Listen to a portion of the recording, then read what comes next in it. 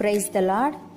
ఈరోజు దేవుని వాగ్దానము, మీరు నా నామమున దేనిని అడుగుదురో తండ్రి కుమారుని యందు మహిమపరచబడుటకై దానిని చేతును. యోహాను సువార్త 14వ అధ్యాయము 13వ వచనము. సహోదరి సహోదరులారా, మనము ఎటువంటి ఆందోళన లేకుండా బ్రతకడానికి దేవుడు మనకిస్తున్నటువంటి గొప్ప వాగ్దానం ఇది. కానీ దీనికి ఖచ్చితమైన కొన్ని షరతులున్నాయి. మనము ఆయన నామాన్ని బట్టి చేసే ప్రతి ప్రార్థనకు దేవుడు జవాబు అనుగ్రహిస్తాడు. కాబట్టి మన ప్రార్థనలకు జవాబు కోసం పరలోకంలో కానీ భూమిపై కానీ మరెవరి మీద ఆధారపడనవసరం లేదు. ఆయన పేరట చేసే ప్రతి ప్రార్థనకు దేవుడు తానే జవాబు అనుగ్రహిస్తాడు. అయితే మన ప్రార్థనలన్నీ కూడా ఆయన చిత్తానికి అనుగుణంగా ఉండాలి. భక్తుడు ఈ విధంగా అంటున్నాడు, ఆయనను బట్టి మనకు కలిగిన ధైర్యమేదనగా ఆయన చిత్తానుసారముగా మనమేది అడిగినను ఆయన మన మనవి ఆలకించునన్నదియే. మనమేమి అడిగినను ఆయన మన మనవి ఆలకించునని మనం ఎరిగిన ఎడల మనం ఆయనను వేడుకొనినవి మనకు కలిగినవని ఎరుగుదుము అని. ప్రియులారా, అడుగుడి మీకు ఇయ్యబడును, వెతుకుడి మీకు దొరుకును, తట్టుడి మీకు తీయబడును. అడుగు ప్రతివాడును పొందును, వెతుకువానికి దొరుకును, తట్టువానికి తీయబడును. మీలో ఏ మనుష్యుడైనను తన కుమారుడు తన్ను రొట్టెను అడిగిన ఎడల వానికి రాతినిచ్చునా, చేపను అడిగిన ఎడల పామునిచ్చునా? మీరు చెడ్డవారయుండియు మీ పిల్లలకు మంచి ఈవుల నియ్యనెరిగి ఉండగా పరలోకమందున్న మీ తండ్రి తన్ను అడుగువారికి అంతకంటే ఎంతో నిశ్చయముగా మంచి ఈవులనిచ్చును. యేసయ్య ఈ విధంగా అంటున్నాడు, ద్రాక్షావల్లిని నేను, తీగెలు మీరు. ఎవడు నాయందు నిలిచియుండునో నేను ఎవనియందు నిలిచియుందునో వాడు బహుగా ఫలించును. నాకు వేరుగా ఉండి మీరేమీ చేయలేరు. ఎవడైనను నాయందు నిలిచియుండని ఎడల తీగవలే బయట పారవేయబడి ఎండిపోవును. మనుష్యులు అట్టి వాటిని పోగు చేసి అగ్నిలో పారవేతురు, అవి కాలిపోవును. నాయందు మీరును మీ యందు నా మాటలను నిలిచియుండిన ఎడల మీకేది ఇష్టమో అడుగుడి, అది మీకు అనుగ్రహింపబడును. మీరు బహుగా ఫలించటం వలన నా తండ్రి మహిమపరచబడును.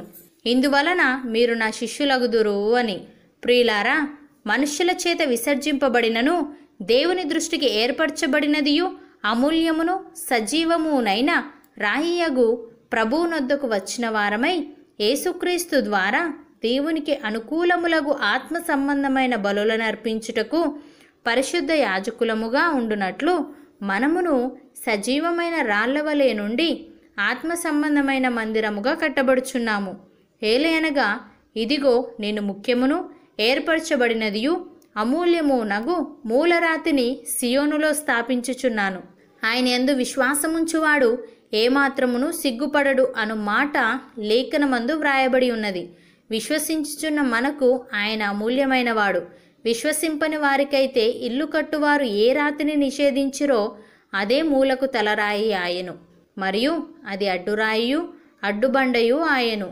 అపోస్తలుడైన పౌలు ఈ విధంగా అంటున్నాడు, దేవుడు మన ప్రభువైన క్రీస్తు యేసునందు చేసిన నిత్య సంకల్పము చొప్పున పరలోకములో ప్రధానులకును అధికారులకును సంఘము ద్వారా తన యొక్క నానా విధమైన జ్ఞానము ఇప్పుడు తెలియబడవలనని ఉద్దేశించి శోధింప శక్యము కాని క్రీస్తు ఐశ్వర్యమును అన్యజనులలో ప్రకటించుటకును సమస్తమును సృష్టించిన దేవుని యందు పూర్వకాలము నుండి మరుగైయున్న ఆ మర్మమును గూర్చిన ఏర్పాటు ఎట్టిదో అందరికీ తేటపరుచుటకును పరిశుద్ధులందరిలో అత్యల్పుడనైన నాకు ఈ కృప అనుగ్రహించెను. ఆయన యందలి విశ్వాసము చేత ధైర్యమును నిర్భయమైన ప్రవేశమును ఆయనను బట్టి మనకు కలిగి ఉన్నవి అని. సహోదరి సహోదరులారా, దేవుడు తన చిత్త ప్రకారమైన సంకల్పమును బట్టి మనలను ముందుగా నిర్ణయించి ఆయన యందు స్వాస్థ్యముగా ఏర్పరచెను. ఆయన తన చిత్తానుసారముగా చేసిన నిర్ణయము చొప్పున సమస్త కార్యములను జరిగించుచున్నాడు. మనమును సత్యవాక్యమును అనగా రక్షణ సువార్తను విని క్రీస్తునందు విశ్వాసముంచి వాగ్దానము చేయబడిన ఆత్మచేత ముద్రింపబడితిమి.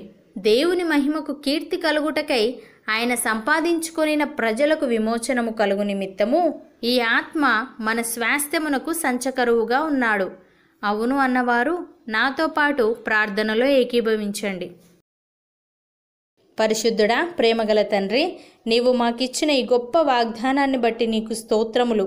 తండ్రి, మేము నీలో నిలిచి ఉండి నీలో బహుగా ఫలించే వారముగా ఉండుటకు సహాయము దయచేయమని, మేము చేసే ప్రతి ప్రార్థనకు జవాబులు అనుగ్రహించమని, నీకు మహిమకరముగా మా జీవితాలు ఉండులాగున కృప చూపమని యేసుక్రీస్తు నామమున ప్రార్థిస్తున్నాము తండ్రి. ఆమెన్.